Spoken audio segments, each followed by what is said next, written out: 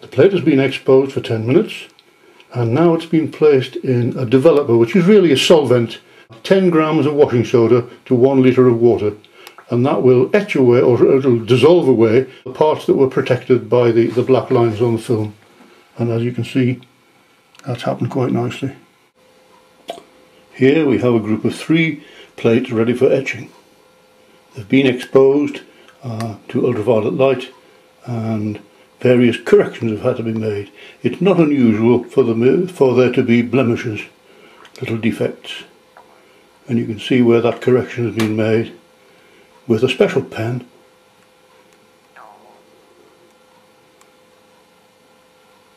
and then scratched out again with a needle.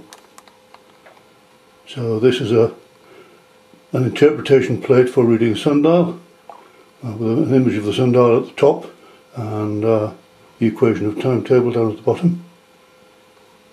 This is the clock that we've been busy with, and here is another equation of timetable, this time without instructions for reading the dial. Can you see that there are little perspex blocks glued to the surfaces? Etching is done face down, and if you put these face down they'll lie on the bottom of the etching tank, and that would stop the etching solution actually getting to them. I used to use quite an elaborate contraption to hold them above the surface, and then it occurred to me that just sticking on little cubes of perspex with super glue would do the job very well, and that allows the etching to run underneath quite freely. The backs of the plates have been stopped out with 2 coats of ordinary car cellulose paint. I usually use 1 white coat and then follow that up with a black coat to make sure that I've got full coverage. And then if you look at the edges of the plates, you can see that they've been stopped out with a different colour of cellulose paint.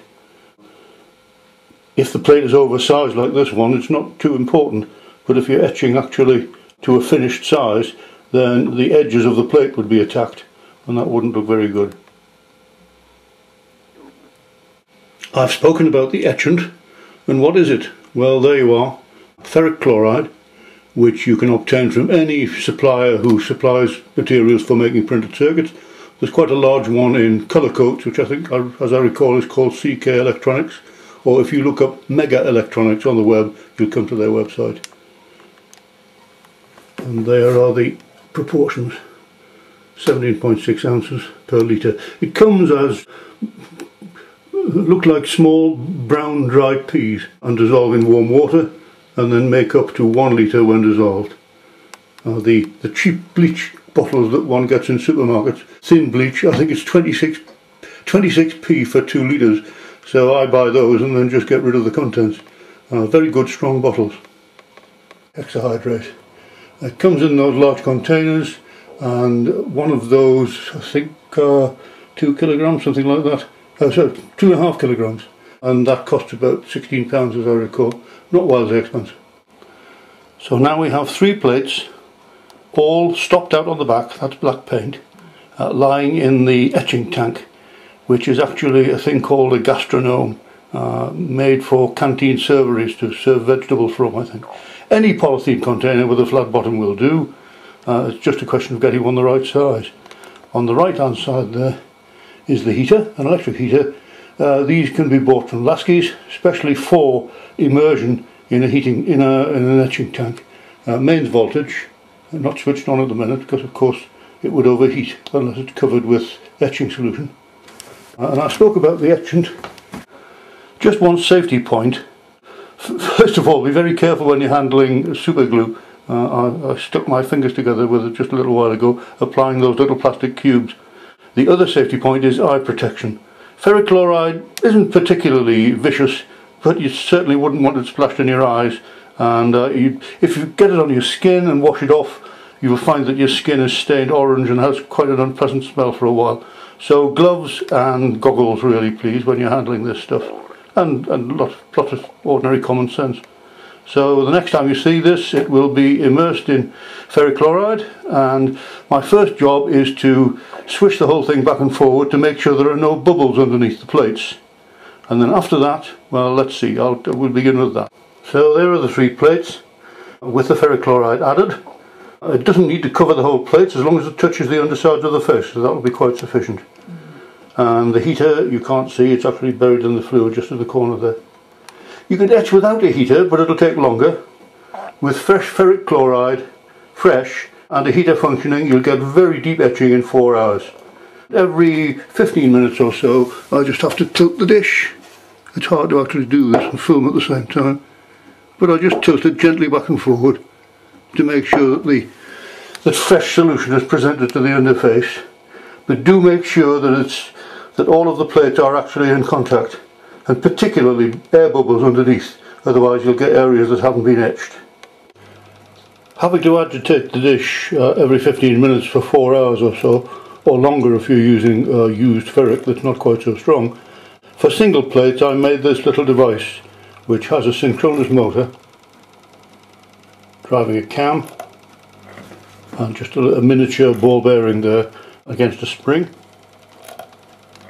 and that thing tilts 60 times every minute, so you can just go go shopping and leave it to get on with it really, which is rather nice. You can probably see that in this shot the plates have changed position. That's because after about an hour I will take them out and look at them and make sure that every part of every line is actually etching. Sometimes a little bit of resist gets left in one of the lines, so the plate has to be rinsed and scratched out with a needle to get it etching. Those three were fine. The other reason is it's not a good idea to have the plate nearest to the heater for the whole of the etching process, because that particular bit of etching will be warmer than the rest, and perhaps you might get uneven etching. So I swap them around every now and then as a matter of course. The clock face has been etched and here it is, still covered with resist, looking rather scruffy, straight from the etch tank. So now you can see where the little plastic blocks have been knocked off, the spacer blocks. So now it has to have the etch resist removed, and we do that by putting it in a bath of very strong washing soda, a saturated solution of washing soda. Here's the plate submerged in a bath of stripper, which is, as we say, extra strong saturated solution of ordinary washing soda. Sorry about the shadow, it's just the way the daylight's falling on it. It'll be there for about 20 minutes, and in 20 minutes time the coating of resist will just float off the surface and can be just simply washed away. So now we can see that the resist film, after about 20 minutes, has all wrinkled up, and if I just rock the dish from side to side, you'll see it come off.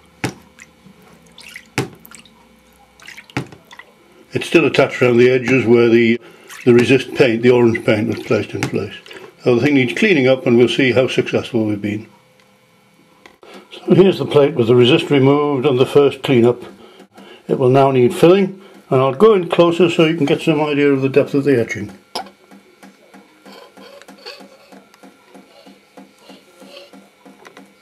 So here we have a finished plate. The numerals and lines have all been filled with black paint, black cellulose that is, and after about 20 minutes or so scraped off with an old credit card, and then just some fine abrasion in the same direction as the original marks, and now it needs a final clean up.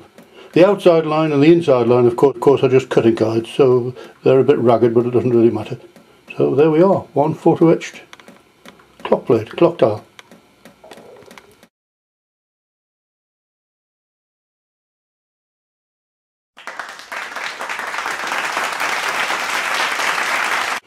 Just to give some idea of the scope of this process, this is a sundial that was etched just a few days ago. Alongside its gnomon, which was water jet cut from a slab of phosphor bronze, and then the sides were recessed on the milling machine and then finished by hand. The long tenon will pass right through the dial into the masonry underneath. There's a pound coin there for comparison.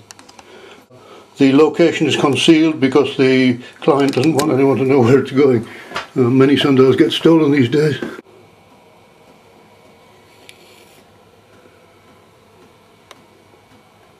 All drawn on the computer using Adobe Illustrator and then downloaded to a film.